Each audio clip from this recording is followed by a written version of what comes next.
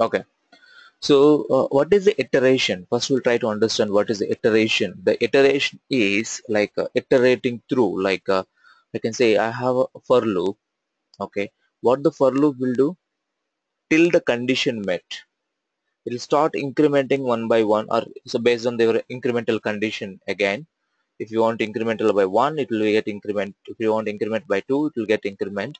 It will till it meets the condition. It will keep going through to keep executing the set of lines of code which is there in the loop. It will be keep executing till the condition satisfied, till the condition fails, right? That is called iteration. In the similar way, there is something called recursion. There is something called recursion. So when you say recursion, the recursion is something it's very quite common in the C++, Java, and any other languages as well. So when we call recursion, the meaning, the definition of the recursion is a function, a function calling himself is called recursion. A function or a method calling himself is called recursion. Let's look at that. How we'll write a recursion and how it will do that.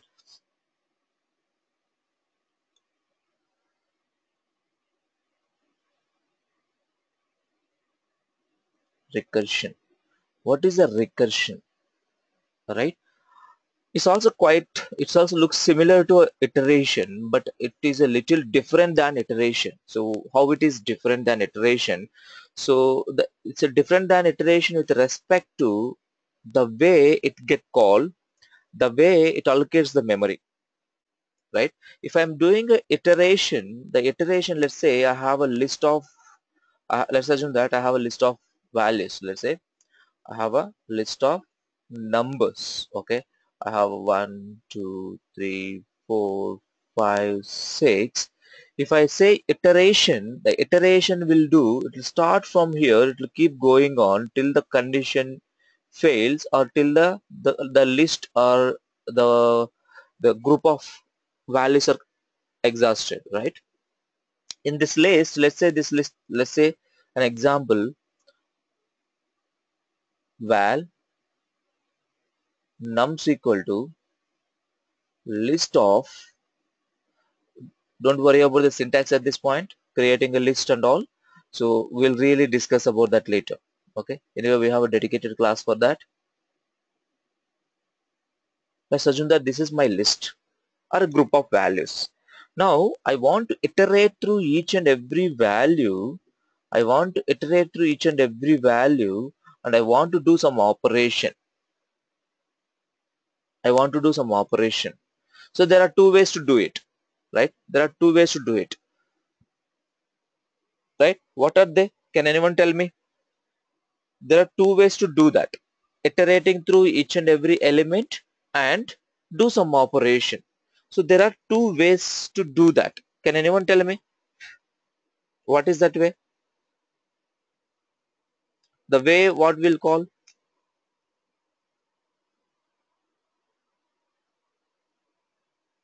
What is what is that we'll call?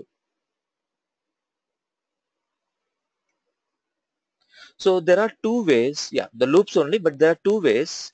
So one is we will call imperative style. There are two ways to do it. One is called imperative style. What is imperative style? Imperative style is nothing but writing like a Java program.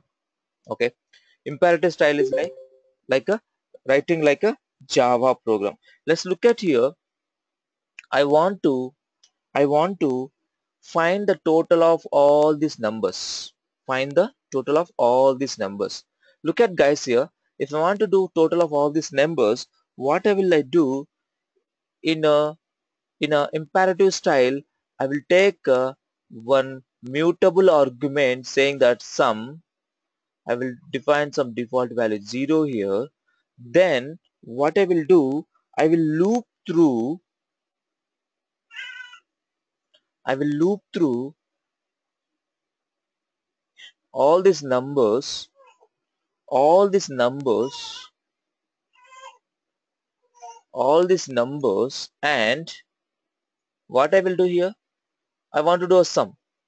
Sum equal to plus equal I, and finally I will return a sum. I really no need to write here. I can say sum, just a sum, or I can just print the sum, whatever you want. Either you can return it or you want to print it, you just print it. What is this style is called? Imperative style. This is called imperative style. The same function, the same one where we can write in the the same thing in a what is other style called? Declarative style. What is other style is called? Declarative style or functional style, right? So what is the difference between imperative style and functional style? What is the difference between that? So if you see in the imperative style, let me write it here, imperative style.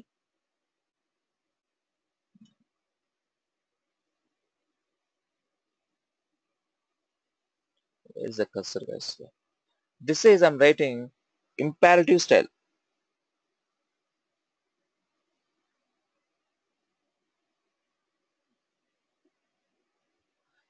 Here in imperative style, the problem is we need to tell to the compiler. We need to tell to the compiler each and every step of the way to execute, or the each and every step of the way how it has to run. So in imperative style, we have to tell what to do and how to do both.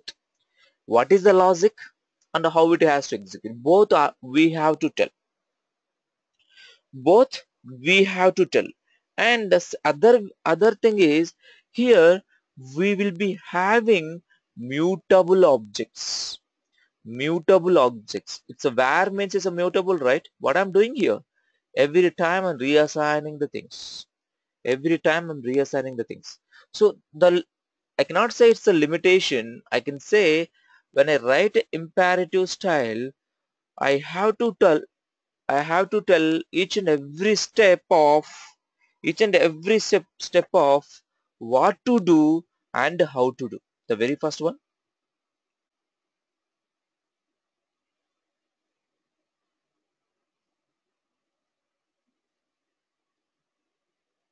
how to do. Instead of concentrating on logic, I have to take a number, then I have to declare a variable, and I have to loop through each and every point. Then I have to do sum plus sum equal to each and everything. If you look at here, each and everything, I need to tell what to do and also how to do both,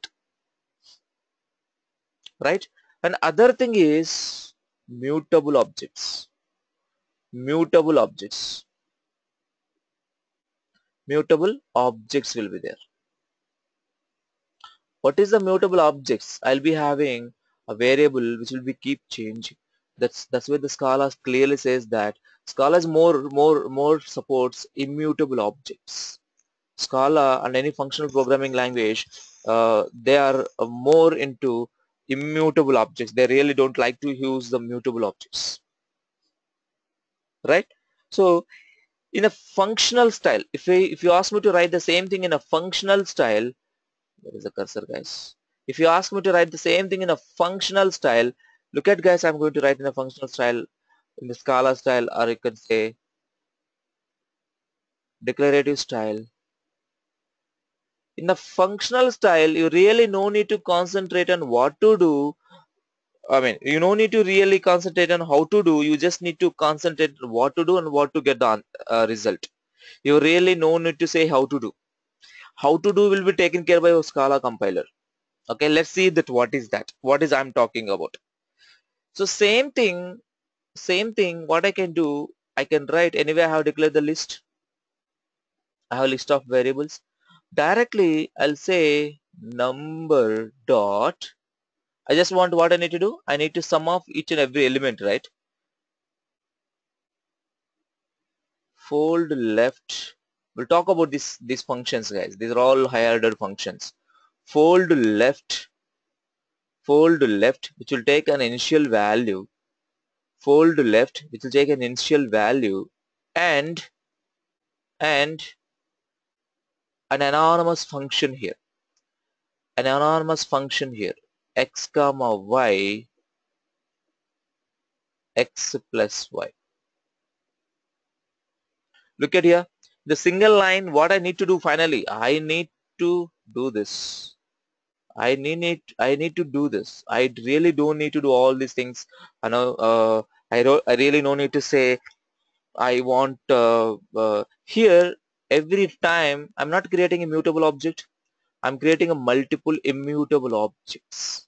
I'm creating so many immutable objects. You may say that, sir, here I have used only one object, which is called sum, but you are using here every time. Every time one object will be you are making use of the one object. Every time you are making use of an object, so you are creating so many. We have in since we know that Scala runs on top of JVM, our good friend who cleans the memory, who work on the memory, who deallocations the memory, who is that guy? Garbage collector. Garbage collector improved a lot in these days, right? We really no need to worry about the cleaning of the memory and all. He will take care of all those things, right? So in the functional style or declarative style, we are simply we are simply we are eliminating what to do and mutability, and we are eliminating mutability. So are you guys able to follow what is my context, what I'm trying to explain here?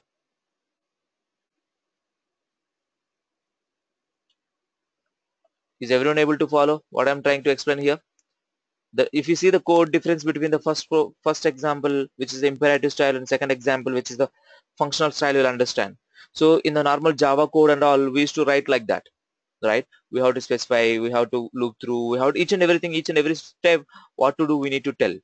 But when it comes to the functional style, you just need to tell, you just need to concentrate on what needs to get the result. Is that clear, guys? Everyone? Look at guys here, the same thing. Look at guys here, same thing. Look at guys here, same thing. I have declared the list of numbers. I have declared the list of numbers. And what I'm doing here, there is something called fold left. There is some method called fold left. This is the initial value. So I'll be explaining you in a single minute now. I'll explain you in a minute. So saying that how it will work. So I'll just say fold left. I have taken x comma y, and I just doing that x plus y, and I'm getting the result. I'm getting the result. So based on my initial value, the result will change. Okay. So let me tell you how it will work. Okay. Let me tell you how it will work. So how it is difference with how it is related to recursion, right? So I'll tell you that. Okay. Where is my cursor? If you look at here, I have a list 1, 2, and so on, right? The initial value is 0. The 0 here, the 1 and 2 will be there. The initial value will be 0. Okay, what will happen? Initial value become 0. Okay, and the other value will become 1. Okay, now x plus y, right? This is our result. Here 0 plus 1, 1, and the 1 will become x. 1 will become x. The next element is 2, 3. Now x become 3. The next element is 4. Oh, sorry, 3. It becomes 1, 2, 3, right? Next element is 3, 6. Now x becomes 6. The next element become 4. 6 plus 4, 10. Now x become 10 plus 5, 15. Now x becomes 15 plus 6. You see here, guys, you see here, this is a sequence. 1, 2, 3, 4, 5, 6. 15 plus 6, 21. 21. Now if you have any other further element, let's say 21 become x and the 7. Next will become 28. What is the sum of 1 plus 2 plus 3 plus 4 plus 5 plus 6 plus 7? What is the sum of that? 28. Is that clear? Is that clear? If I pass an initial value is 1, the result will change. If I pass initial value is 2, the result will change. If I pass initial value is 3, the result will change. The based on the initial value will be. So normally the initial value will start with a 0 for the most of the operations, but not for the all the multiplications kind of thing. If you go with the multiplication kind of thing, the total result will come 0. Okay. Is that clear to everyone what I'm trying to explain here? Anil, Vikas, Kranti, Deepika, any doubt? Here it is like iterating. This is called iterating, right? Is everyone is clear? Yes, no? Why it's fold left? Could you please a little bit loud? Why it is fold left? Fold left. So we will see those functionalities. The fold left is like you are moving. I say I'm taking the left element. I'm doing. If you see here, what is happening? Everything result. If you see here, what's happening? This is going to left, right? The result of each iteration is going to left. The result of each and everything will going left. We will talk about that, very detailed, not to worry at this point of time. I'm just showing you iteration. Why it is a fold left? Why can't it fold right? Why can't it just a fold? We will see those things, not to worry about it. The concept is clear. Yes, better. Okay. Now let's see these are all called iterating. These are all iterating. Let's look at recursions. Any doubt? I'm hearing from only one. I am not really not hearing from others. So this is quite little important, guys. Okay. So you may expect an interview question or not, but it is conceptually it is more important. Conceptually more important. That's my question. That's I want to tell you. The conceptually is little important. Any doubt, guys? No? Good. So now let's talk about what is a recursion. Recursion.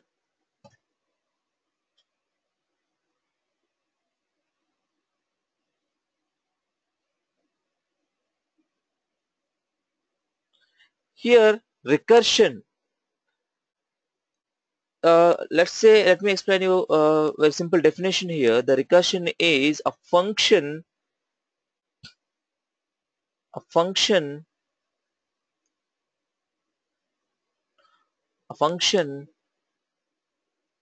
calling himself is a recursion. A function calling himself is a recursion. So we might have seen so many examples. The Fibonacci series, right? The Fibonacci series, one of the most important, and we will be seeing some of the I can say merge sort. Most of the cases, right? We will use the recursions like a factorial. Another famous example, the frequently asked question, I can say frequently asked program, right? Factorial. These are all will do using a recursion, right? String reverse. You can reverse the string by using the recursion. So what we are writing in the recursion, a function. I will write a function which will call himself, will call as a recursion. Any guys heard about the recursion before?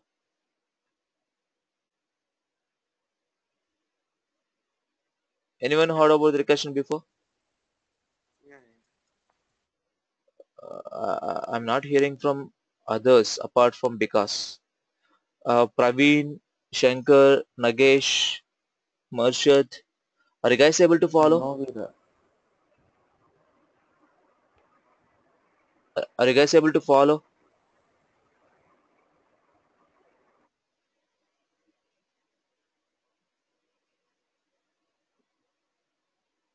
Okay.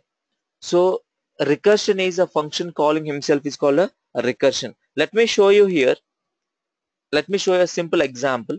A recursion.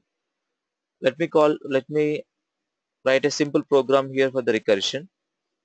Irrespective what are the language it is, we are using either Java, Scala, whatever another language, or whether we are writing an imperative style or a functional style. Okay. So let me show you here a simple example for the recursion. I'm defining a function factorial which will take an element. What is a factorial? First try to understand what is a factorial mathematically. N factorial. When you say n factorial, n into n minus 1, when n into n minus I, right? N into n minus I. So like how it is works. Let's say when I say 4 factorial, it works such a way that 4 into n minus 1, 3 into n minus 1, 2 into n minus 1, 1, not 0. 0 factorial will say 1. Okay, 0 factorial will say 1. So it will, what it is doing here, 4 into 3, 12, 12 into 2, 24. When I say 5 factorial, 5 into 4 into 3 into 2 into 1. We might have done these things in our 7th class, 8th class or 10th class, right? So 5 fours are 20, 23s are 60, 23s are 60, 62s are 120, right? Right? These are all factorial, right? So the same thing if you put into the functional program, I mean in the programming language, if I ask you to the same thing you write into the program, how we will write? We will write a method which will take an element like 5, 4 like that. So then I can call as a number n, and which will be return type is int, which is return type is int, and the final result also will return int equal equal. Then what I have to write a condition here. Okay, let me explain you without a condition in a negative scenario what will happen. So here what I will do, n into factorial of n minus 1, n minus 1, factorial of n minus 1. Let me write the same thing in the program. Let me write the same thing in the program. Def factorial of def factorial of n, which will take integer as an argument or a parameter, which will return an integer as an output. So what I'm going to do, n into, as per the formula, fact of, because it has to call himself, n minus 1. What's this? I have defined a factorial. If I say fact of 4, will it work? Will it work, guys?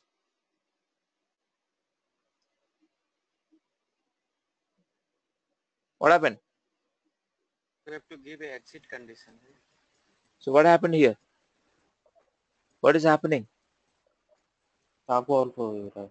Because you didn't any condition. Why it is no condition? Can anyone explain why it is giving this error to me? Just keep going on. Why?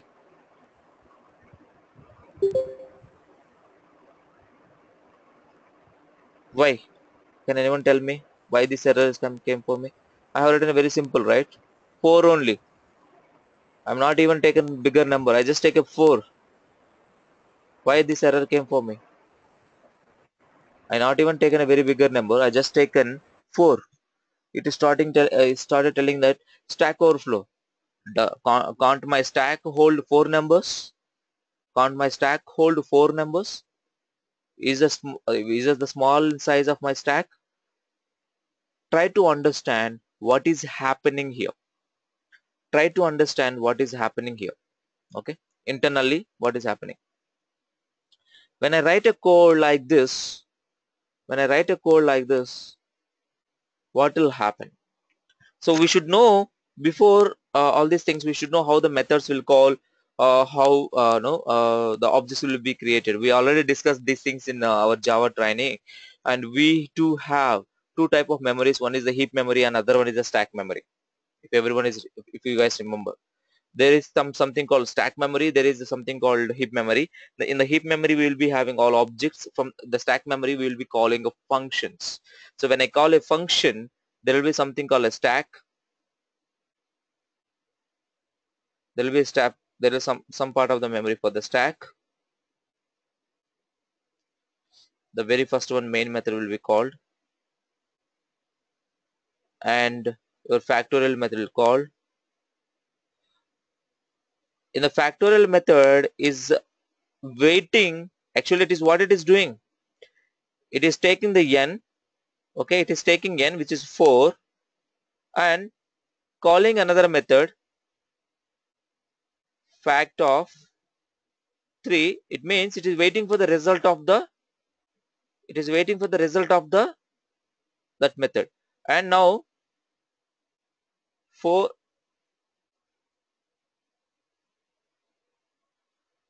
into the fact of 3, here 3 will come.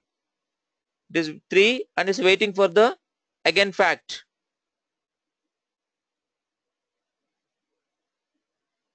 Two.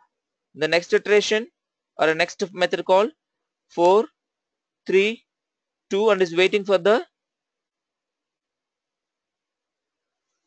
fact. And 4, 3, 2, 1, still it is keep going on, right? There is a possibility negative number. 4 minus 1, 3, 3 minus 1, 2, 2 minus 1, 1, 1 minus 1, 0, 0 minus 1, negative number, minus 1, minus 2, and so on. The flow, the call will keep increase. So after certain limit, it will overflow. After certain limit, even stack also some memory, right? After certain limit, it will start overflow. This is called stack overflow exception. Whenever I call a method, the method will get called from the stack. The method will call from the stack. This is called stack memory, and these are called stack frames. What we'll call them? Each portion, right? It looks like a rack, right? Each portion will call stack frame. What is happening here? It is holding the current value. It is holding the current value. It is holding the current value and is waiting for the result of this function. It means your function is not completed. So main method also, right? When the main method will be completed? Start with the main method, right? Then we'll call a factorial method. The factorial method is waiting to complete the factorial of 3. It's actually factorial of 4. And factorial 3 is waiting for the factorial of 2. The factorial of 2 is waiting for the factorial of 1. Factorial of 1 is waiting for the factorial of 0. The factorial of 0 is waiting for the minus 1, and so on. Keep going on. Once it is reached a certain limit, it will start overflow. That is the reason we are getting the stack overflow exception.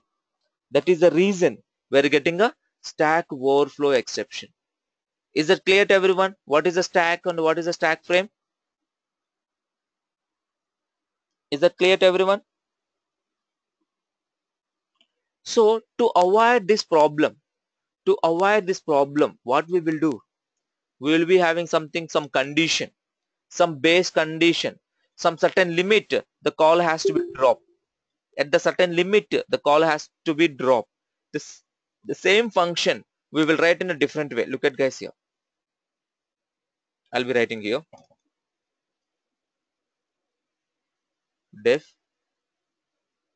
fact and int. It will be written in int. I'll write some base condition. This will call as a base conditions. Must and should on all the recursions. Any recursion if you take, if you didn't properly handle your base condition, you will end up with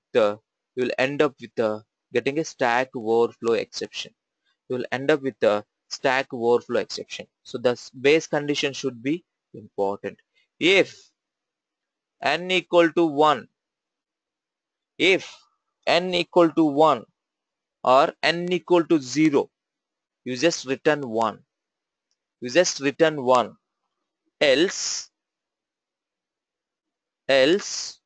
you do your operation n into fact of n minus 1, right? Anyway, here I no need to write any return statement, as we know that Scala is in phase, or Scala can easily understand what is my return value. Here the return value is 1, here the return value is a whole result. I really no need to write return statement here. I really no need to write return statement here, right? Are you guys able to follow what I'm trying to explain here? Now look at guys here, the same function I'll be writing into this, and let's see what will happen.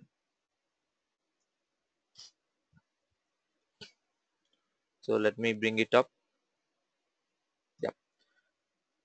Def fact of, oh no, I can make use of the existing code, right? Fact of, okay, let me show you another difference here guys. I'm removing the return type. I'm removing the return type, and you guys need to tell me whether it will execute or not. If n equal to 1, you just return 1. Else you do n into fact of n minus 1, n minus 1, n minus 1. Done. Will it execute or not? Will it execute or not? No. Recursive method, fact method need the result return type. It need a return type. Even though it is inferring the return type, but you need specifically, because since it is a recursively, it's expecting a return type of your fact. What is the return type of fact? You have to write that. Okay, try to understand these two conditions guys in the Scala. One is the base conditions. Base condition is not specific to Scala. The base condition is everywhere. Even in any language, if you take the base condition is most important. So here you need to understand the return type. Okay, so we should declare the return type. We should specify the return type. So I just want to bring that to notice. So then rest of all are same. You can have a if base condition. You can have else condition. You can have this. And you can have this. Now we pass our fact 3 or fact 4, whatever it is. 24, fact 5, fact 5, 120, fact 6, 720.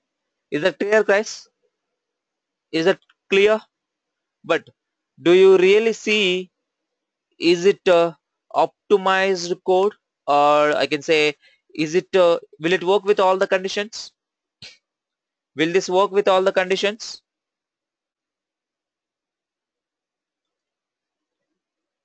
This I have written a code here. It started working fine. So I'm asking you guys now, the code is good, it's working fine, I'm showing you results as well. Will this code work in all the scenarios? That's my question. Will this code work with all the scenarios?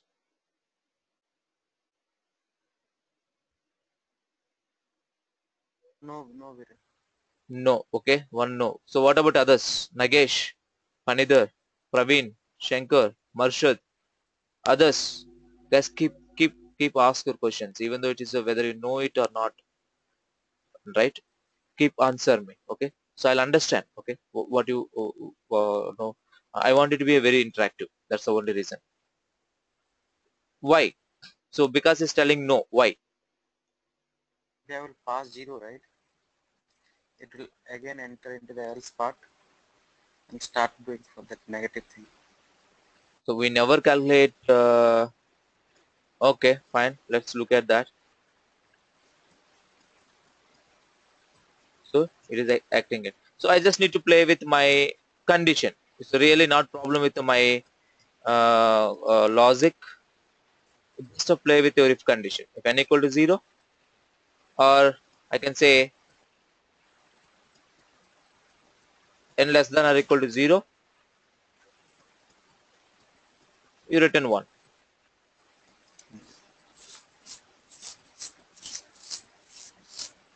Sorry, sorry. I need to break this.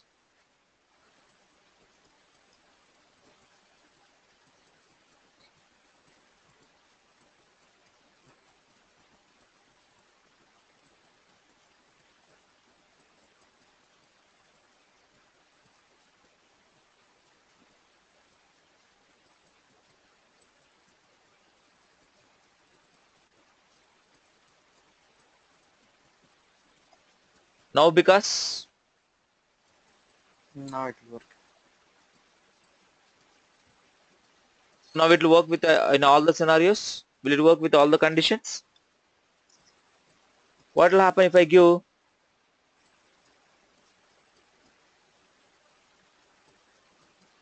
factor of 10 working, factor of 100 0? Why? Why? Factor of 100 is 0. Is that clear? I mean, is that correct?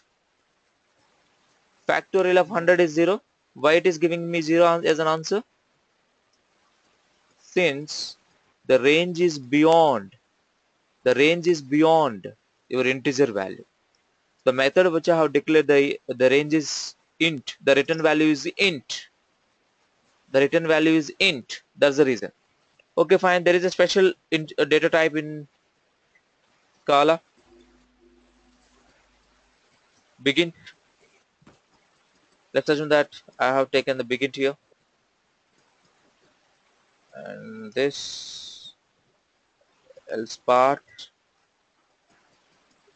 this. Now tell me, guys. Factor of 100 will work now. Fine. It's very good. It's working. Factor of 1000. It's working. Since it's a very bigger value. Factor of 2000. Why? Good. Factorial of 5000. Okay. 50,000. Gone. It's failed. I'm not able to find. I'm not able to find the factorial of 50,000. What is the problem you guys find here? Stack overflow. Stack overflow. Why this is happening? Why this is happening? This is happening because just now we have discussed here. This is happening because let me explain this.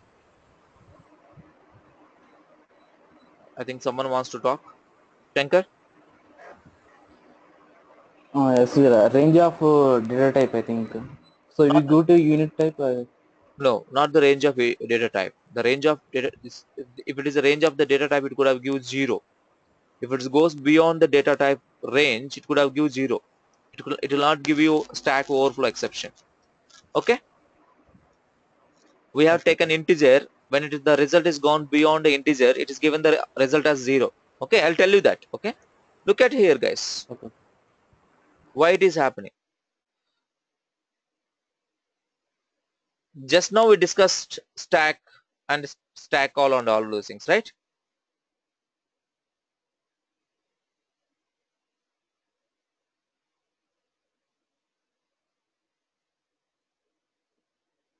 Okay, now what is happening here? Let's go with the fact only directly, so I'm not going with the main and all.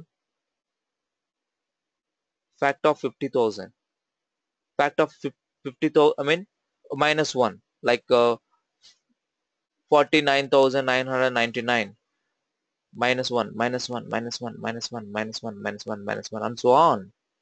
My stack cannot hold those many frames. My stack cannot hold those many frames, those many calls.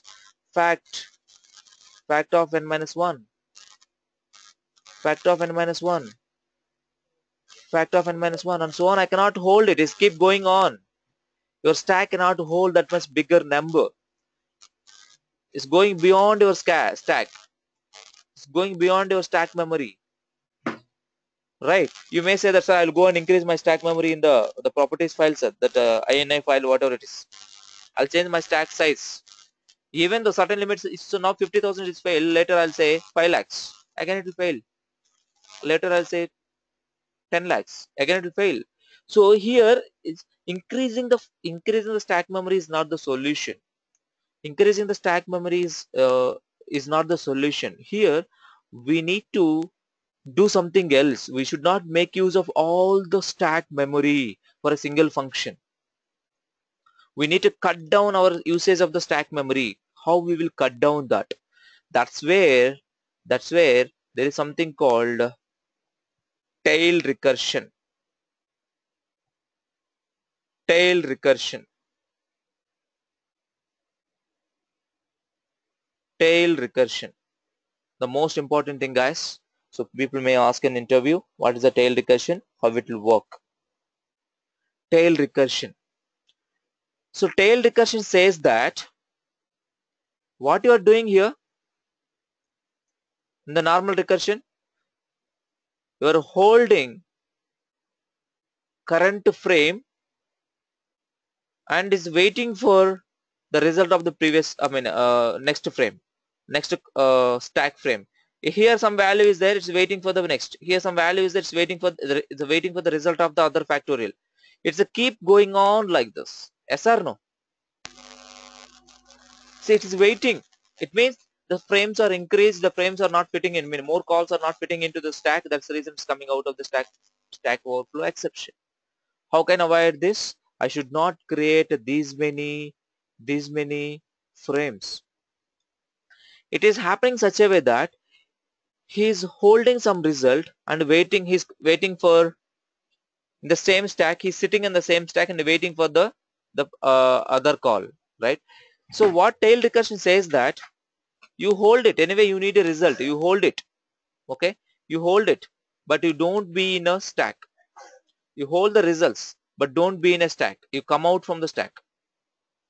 You come out from the stack. How can I do that? How can I do that?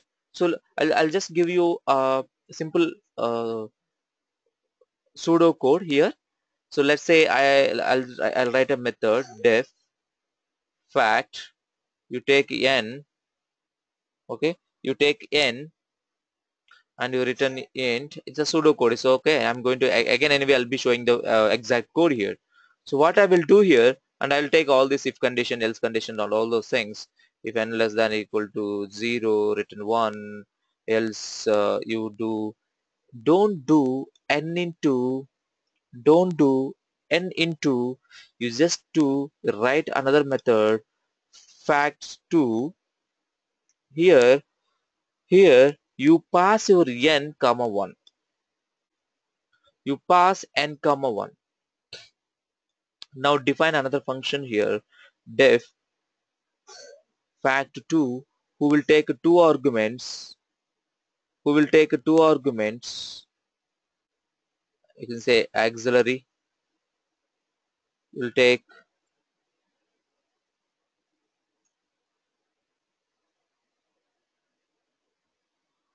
do something here. Actually, you really no need to check this condition. You can check that condition here. You can directly return this. You really no need to check this here. Okay, that's what I'm trying to say. So you can write this. You can check if n equal to blah blah blah and all those things. Here, if you see this solution, is your fact is calling this function and Does it waiting for this function result? Does it waiting for this function result?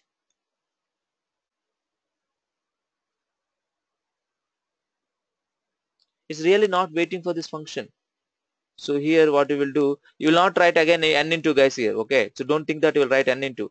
Here you will write factorial 2 n minus 1 and n into the whatever the arcs you have taken AX.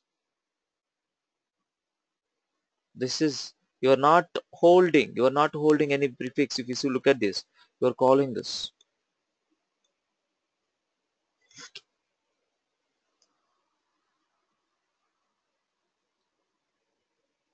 right? What is happening here?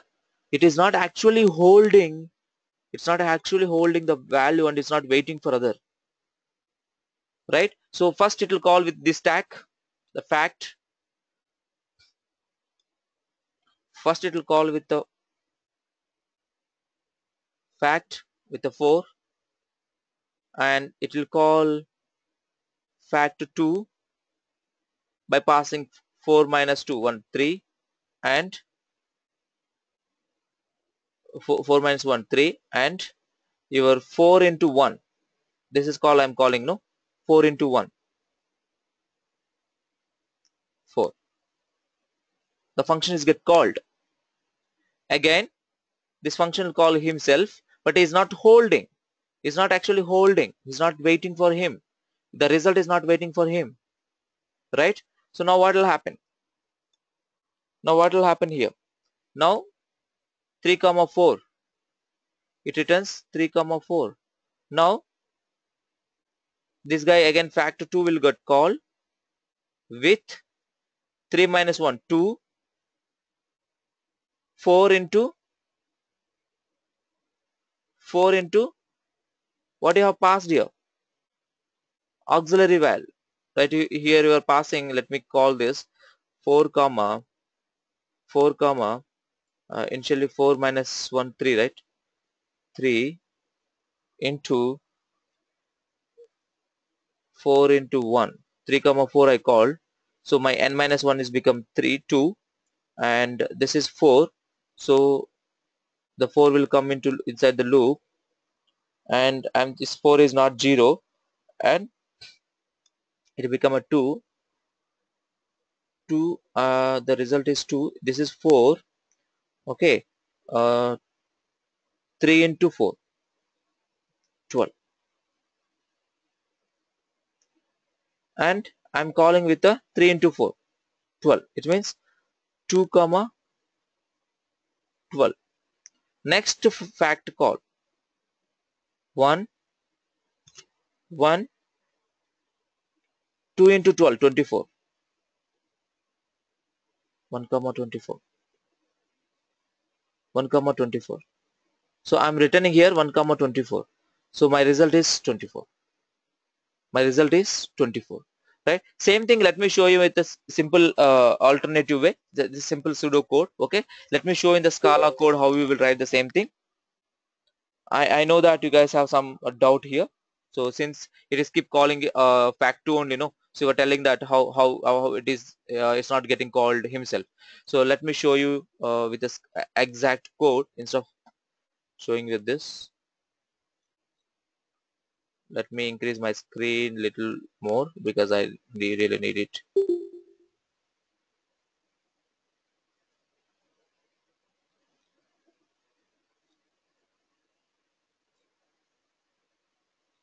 Okay.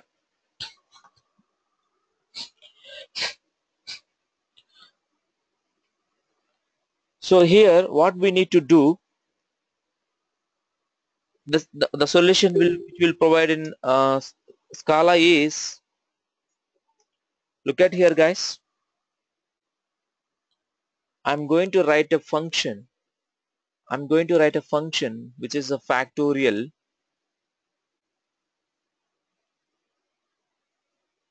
I'll say factorial of n, which is written int. So I will take here something called input.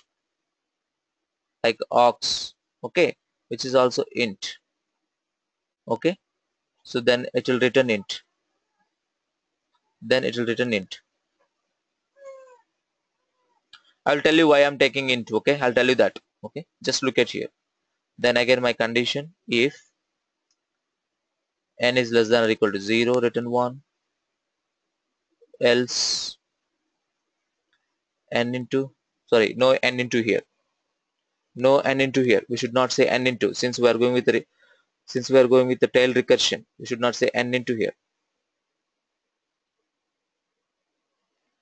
So here we will write directly, we will write directly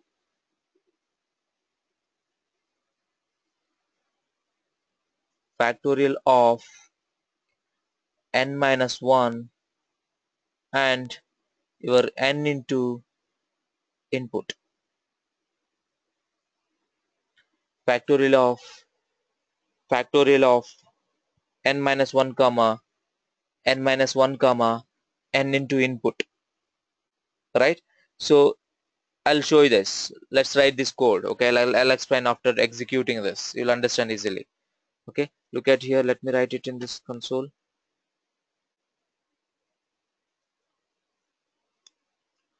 Def factorial of n, which is I'll pass the value and I'll take something called input or auxiliary. I'll say int, that also int, and which will return an int, here. I'll write in my if condition. So let me use that the file we have written already, if, and let me make use of the else, and here let me make use of this. I should not call n into, I should call n minus 1 comma, but it should not be fact, it should be factorial, n minus 1 comma n minus 1 comma n into your input, n into your input, okay. Let's look at here, I have written, let's go and check this, okay. This is quite a bigger value, okay. It's actually quite a bigger value. I will check with 100 actually failed, right, sometime before, okay. It is given the result here, it's given the result. So what is actually happening here, what it is actually happening here, it is not, it is, oh sorry guys, wait 1 second.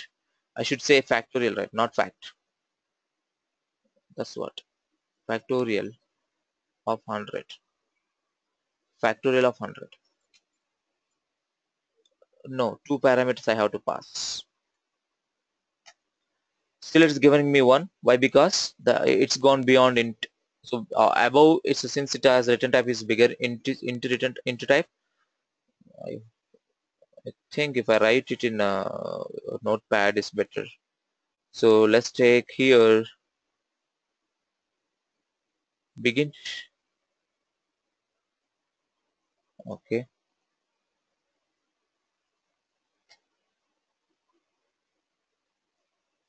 I could have write it in notepad to copy paste easily to modify, and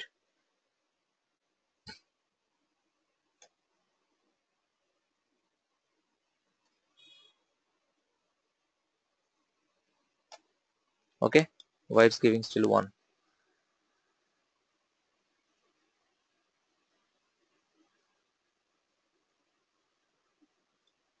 I pause 100.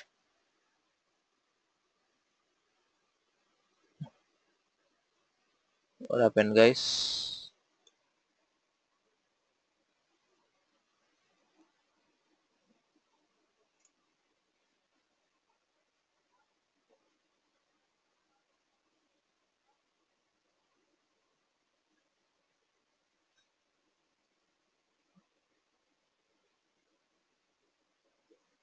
I'll quickly finish this, okay. I don't want extend this class for the next session.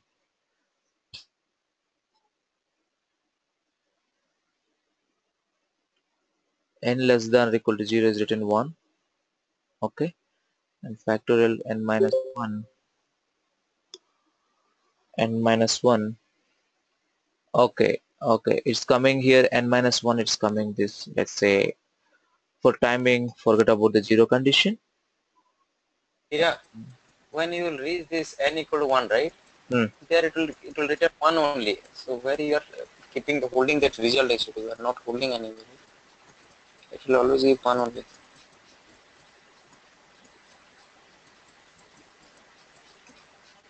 Okay, Logic you have to change. no, the logic is I should not return 1 here, right? I should return whatever the value comes, this value I need to return. Correct. Yes, I need to So say when input. if you will reach n minus 1, Now it will work. That right? This is all the all final result, right? It will work. what changes happen? This one return type here it should not be written 0. Yes, It should not return 0. yes, So you can handle yes. your 0 condition also here. Correct. You can handle 0 condition also here. Okay. So you can say it's less than 0. You return input. Okay. So this is easy to compare to above. Every time I need to now look at quickly. Why 0? Because since it is a going beyond going beyond your integer range, you may say that you already taken big int. No, why still? Here I need to take because since I'm returning int here. I'm returning int here. Okay. Now while calling it, I need to change little small thing saying that big int of. If I pass only one, it will take integer. Now look at here. I got the value. I got the value. And let's go with it was failed 50,000, right? Got it? I mean, it's here it is showing dot dot dot dot. Why? Because we are using the REPL, right? We're using the REPL. That's the reason. So now factorial of 50,000 it is taking. Let me try with the 5 lakhs. Factorial of 5 lakhs. Since it's a very big value, right? It has to calculate so many things, right? So it is taking quite a some time. Okay, not to worry about it.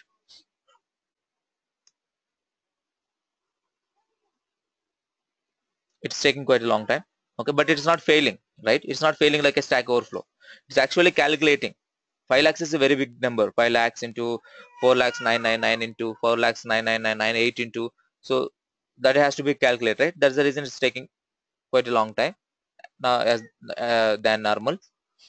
Okay, this type of recursions we will call. Okay, let me finish. By the time it will work anyway, it will work. Okay, so I don't want to wait for the result. Anyway, it will work. Such kind of recursions we will call.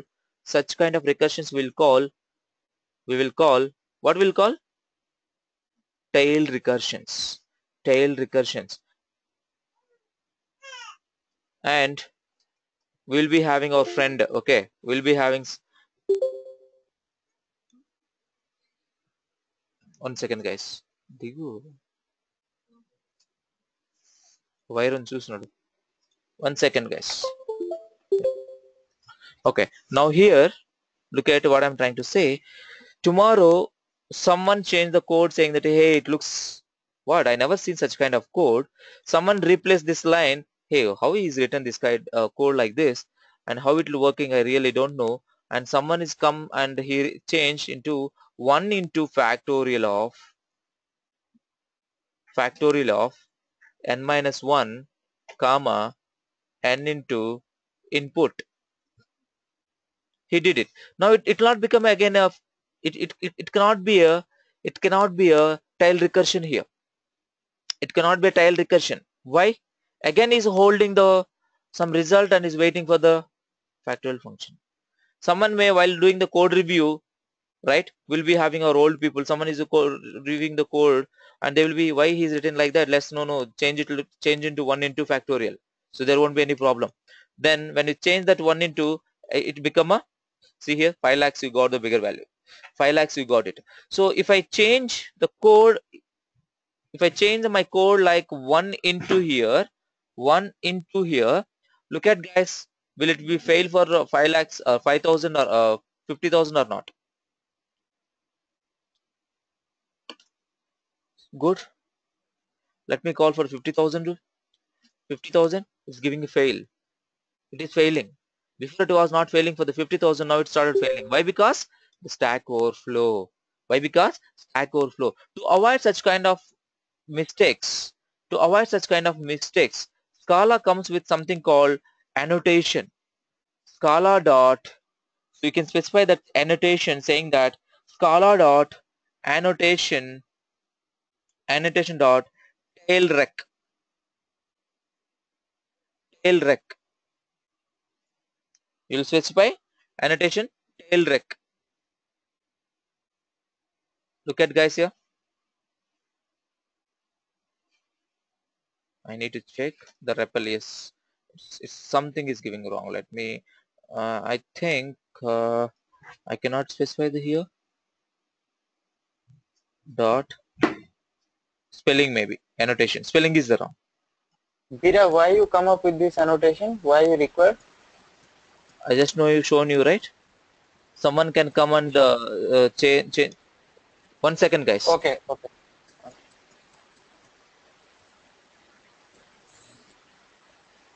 1 second, guys. 1 into, if someone change like 1 into, it will start giving you a problem, right? To avoid that problem. Mhm. To avoid that problem. So annotation, you specify like that. Then you go define your the rest of the thing. Factorial of n into int, comma, input. I can make use. I think I can do this.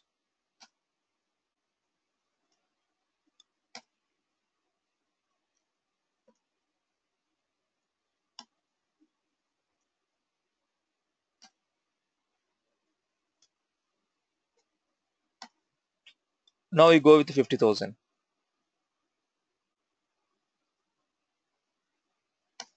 It will work, right? And now try with the wrong value. Okay, the same. You try the same with the wrong value. I will like someone. Let's assume that someone is changed.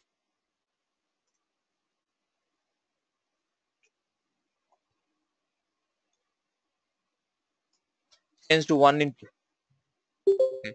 These lines will not be recognized there. That's the reason I'm removing them.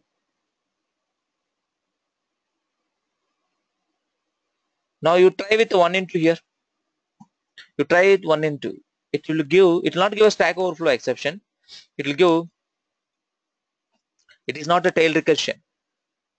You are telling you are have specified it's a tail recursion, and you are trying to do 1 into factorial. It is actually not a tail recursion. It is actually not a tail recursion. Don't use this 1 star. Remove the 1 star. Could not optimize at the rate tail rec annotation method factorial. It contains the recursive call, not the tail recursive call. It is actually you are doing a recursive call, not a tail position. Look at that. Right? If someone did like this also, still it will show you the proper message saying that you have specified as a annotation which is a tail recursion, but you are trying to do a normal recursive call which is not allowed here. Is that clear? Still we can optimize the code. So you may say that no, Veera, every in the old classes in the C++, when I want to call my factorial, I used to pass only one value. Now you made my life very difficult by passing two values. By passing two values, that also we can optimize. Since we are I can say Java developers or whatever the Scala developers, you can go ahead and change the code. You can change your code, but the logic is this: you can change your code by pass one parameter, make internally another call, make internally another function, nested functions. If you guys remember, nested function, you call internally one more function, you just solve that problem. That can be done easily. So look at how it looks. Okay, look at how it looks. Factorial of, you pass only one value, you pass only one value, okay, and you return whatever the return value comes below. You really no need to specify the return value here. Nested function, right? Since that is it depends on the nested function. So now you do internally this. Instead of here this function name and this function name should not be same. You say it's a fact. You say it's a fact. You say it is a factorial. You say it's a factorial. Okay. Now you should remove this. Okay. You should not use this. Now after completing this, here what do you say? We'll just call this function. You just need to call this function. Here you need to pass value n, and you need to pass here big int of 1. This is how we'll call big int of 1. This is how we'll call our nested functions. Look at here now. Okay. Now you pass 50,000 to your factorial. Now you pass your 50,000 to your factorial. It will work. It will work. Right? This is the power of functional programming style, and this is how we will do these things. This is how we will do the things. Is that clear to everyone about the factorial, recursive factorial? This is the more important, guys. This is called a tail recursion. People may ask you in interview what is a tail recursion, how we will achieve that. So this is how the we will do that. Tail recursion, very simple. You're removing your tail. Okay, you are calling, you are not holding the value, and you are not waiting for the other function's result. You are taking, you just hold the value. You don't be in the stack. You just come out from the stack. Don't be in the stack. You pop up, you pop out. Okay, here I'm telling that you have a stack. Always you will make use of the only two frames. Okay, one function call, you call some value, you come out, you hold the value 5 lakhs into and call other function. That's it. You popped out. Now what will happen? You called for 49,999, and the result will come. You popped out, and this will wait for another things. So you will always make use of the only two frames instead of so many frames. It's a clearly what it is telling. You hold the value, but you don't need to wait in the stack. You come out. You don't need to wait in the stack. You come out and make a call of other function. That guy will take a result of this, and he will come out from the stack, and he will call another function. He will remove this, and he will call. Is that clear, guys? This is how we will save the memory. This is how our tail recursion works. Okay, so that's it, guys, for today. If you guys have any doubt, please ask me, or we can have either you can ask me the questions now, or you can ping me in the chat. We have a WhatsApp group there. You can ping me, or we can talk in the class. Is that clear to everyone? Anil, because this is the most important, Yes, guys. People may ask you what yeah. is the tail recursion. People may ask you to write a code for the tail recursion. Very, very simple it is. You just need to, this is your first program of writing first method of writing a factorial. This is the first method of writing our factorial by passing holding, what happened is, by holding this. This is the first way of writing. Where is my cursor? It's not moving. Where is the cursor? Yeah, here it is.